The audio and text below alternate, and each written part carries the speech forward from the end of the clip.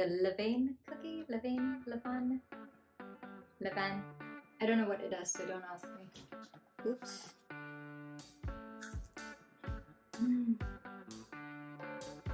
Did you hear that crunch?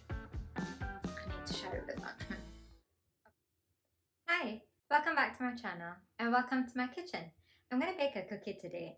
Now, just not any cookie. It is probably the best cookie.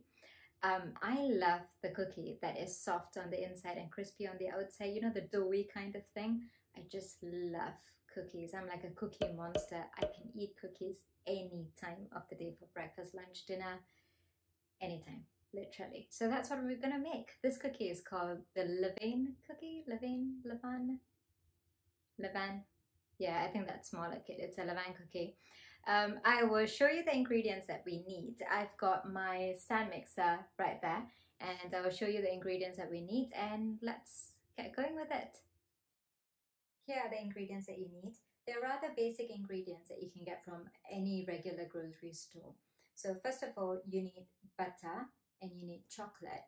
The recipe called for dark chocolate only and probably white chocolate as well, but I wanted to mix it up. I've got white chocolate, dark chocolate, and hazelnut. Let's just see how that goes. And you need salt, light brown sugar, caster sugar. The recipe again called for golden caster sugar. I didn't have any, so I'm just going to use white caster sugar. Bicarbonate soda, 2 eggs, self-rising flour, corn flour, and plain flour. That's about it. I will include the details and the quantity of each one in the description box down below. First of all, we need butter. It has to be cold butter. 225 grams of this. Usually butter should have a measurement by the side, so the easier if it does, otherwise we're going to have to measure it as we go. Nope, it doesn't have a measurement, so I'm just going to cube everything and dump it in.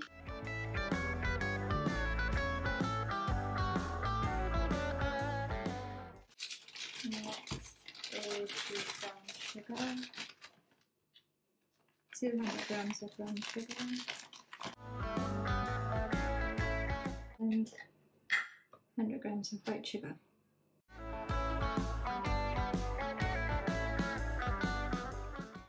Now, make sure you've got your dough hook on. I've not done this before. I really hope this doesn't break on me. And turn it on.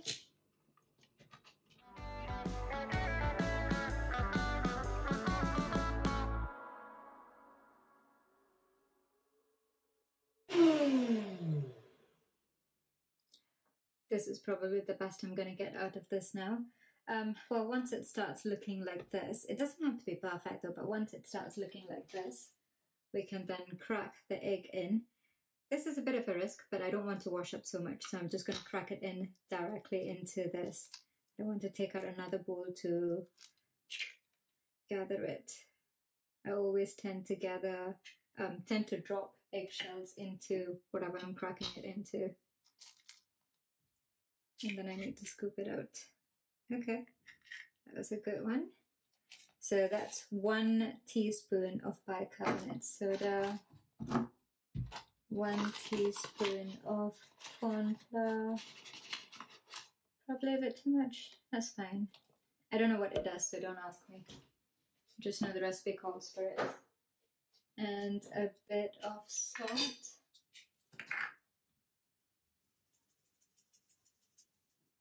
That's probably enough. And flour, plain flour. Now, this is 180 grams of plain flour.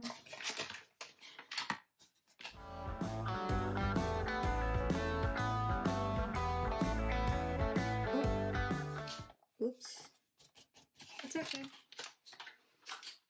I will take probably 170 grams of self-rising flour instead of 180. Oh, damn it.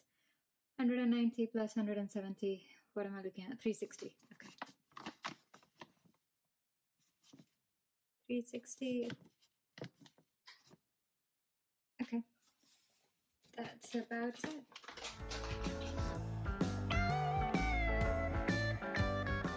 And started off on a low speed.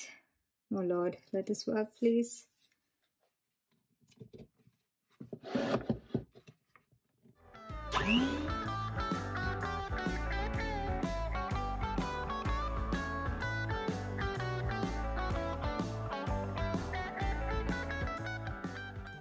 Once it starts looking like this, we will need to add our chocolates in. So you just need to roughly chop your chocolates and dump it in. And just roughly chop it into pieces.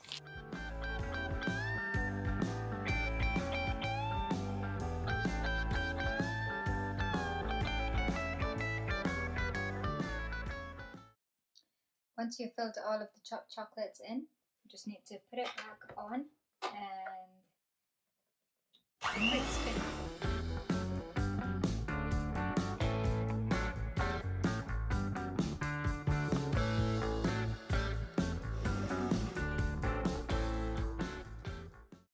You just need to try and incorporate it a little bit. It doesn't matter if it doesn't go in fully, because we need to get our hands in and mix everything up. I've got 2 trays here. These are just the regular flat trays and it's lined with parchment paper. So we're going to get in, make sure you wash your hands, you have clean hands. I'm taking off my ring so I don't get cookies stuck in there, and go right in, mix it up a little bit.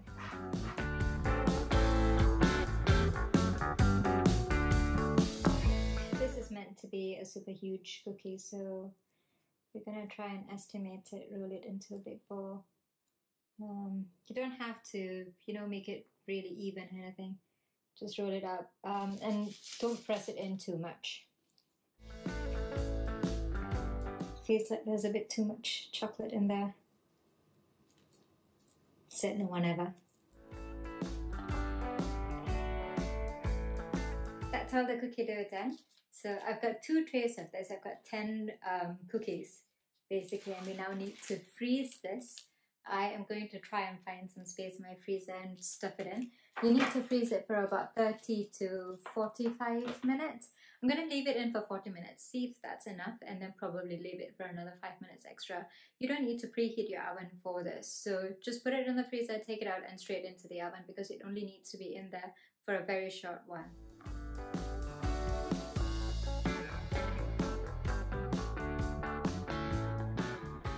It's finally been 40 minutes and I've taken my cookies out from the freezer now. The cookie dough, that is. It is quite solid. What I'm going to do is I'm going to spread it out between 2 different trays, or possibly even 3, because you need to give it a lot of space and room to melt and spread. In the heat, it's going to spread up a little bit. I think I could do it maybe 3 in this and 2 in the smaller tray. As far as I can see, I think that's enough. Hopefully it doesn't melt and stick to each other. There you go, I've got 2 here and 3 over here. So we're going to put this in the oven for 180 degrees for about 12 minutes. I'm going to give it 12 minutes, see how it goes, and probably increase another 1 or 2 minutes after that.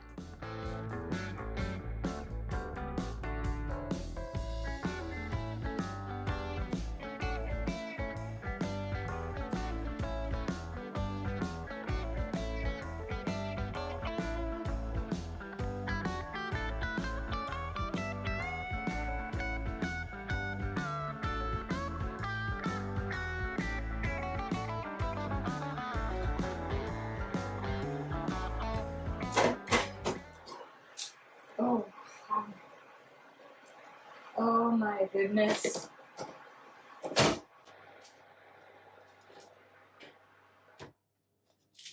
I am at loss for words. I don't know what to say about this. Can you see this? I'm trying not to tilt it, but can you see this? It is huge. It's probably as big as my face. Now I understand why they wanted golden caster sugar and probably dark brown sugar as opposed to light brown sugar. The color is slightly light, So you need to let this sit. I ended up increasing 1 minute, so I put it for 180 degrees for 13 minutes. You need to let it sit on the tray for about 20 minutes so it still continues to cook on the inside. I'm so tempted to touch it and to eat it. It smells so good. Let it stay for 20 minutes. I'm going to put my second tray of cookie doughs in the oven. I'm probably going to do that for another 30 minutes again and space it out. I didn't leave enough space with this one, so it's a bit too close. I'm going to try and space it out a lot more, and then I'll come back once everything is ready. But so good. It is so good. I have been waiting for this moment for such a long time now. I think about 2 weeks I've been dreaming about this cookie. I finally get to try my own cookie that I've baked at home, the Levain cookie, and I'm going to do a taste test and let you know how it is. First and foremost, this is not even the biggest one. It's already broken halfway, but it's, I won't say it's as big as my head, but almost there. We're getting there. Super huge, really nice. I can see that it's crispy on the outside and it's really soft on the inside, and it's broken already. Very, very soft in the middle. Oh my goodness, look at that, it's falling apart. Look at that. I've never seen anything as soft as this. Wow.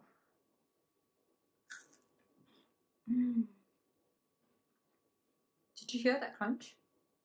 Did you actually hear it? So good. I've got chocolate melting all over me. I got 10 pieces of cookies with all of the ingredients and the measurement that I did today.